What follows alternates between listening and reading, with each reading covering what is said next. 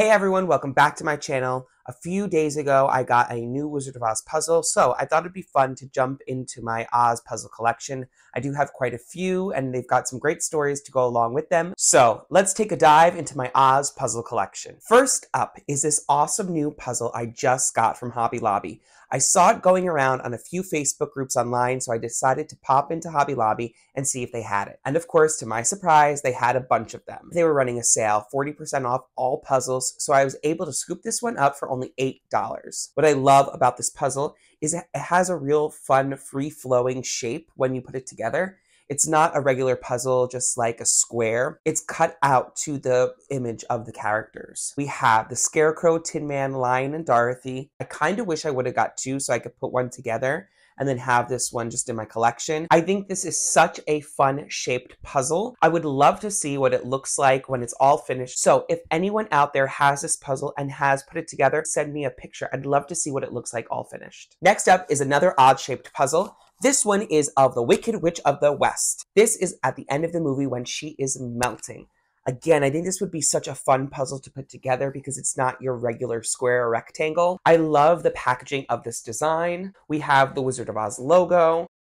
What's really cool about this puzzle is inside the puzzle, we have these really cool featured shapes, which are the witch's hat and the winged monkey. So when you're putting the puzzle together, there are these special shaped pieces that go into the puzzle, which really makes this a unique one-of-a-kind puzzle. Another puzzle I have is this huge one from 1998 from the Warner Brothers store. This puzzle is truly gigantic, so I'm going to put it down and talk about it. I received this puzzle when I was younger, and me and my grandfather put it together piece by piece. Every time I look at this puzzle, I think of my grandfather, who has passed on. But every time I look at this puzzle, I just think of him, and it's such a great memory that I will cherish forever. This truly is one of the biggest puzzles I have. This is the end scene when the wizard is about to leave. There are many pieces to this puzzle. I'm so grateful to my grandfather for helping me put this together. It's such a great memory that I will cherish forever. And lastly is this dog puzzle from the 90s. I'm not too sure where I got it.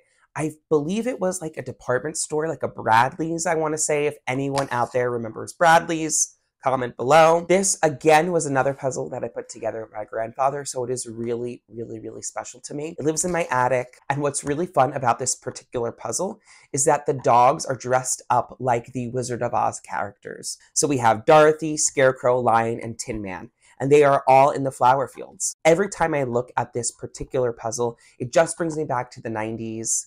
A particular moment in time when Oz was really around everywhere. There was like one or two of these I've seen listed on eBay for about $30. I haven't seen them around anywhere else, but if you do have this puzzle, comment below and let me know. This is one of the funnest Oz puzzles I have in my collection, and I just love the dogs because they're so adorable. That was my Oz puzzle collection.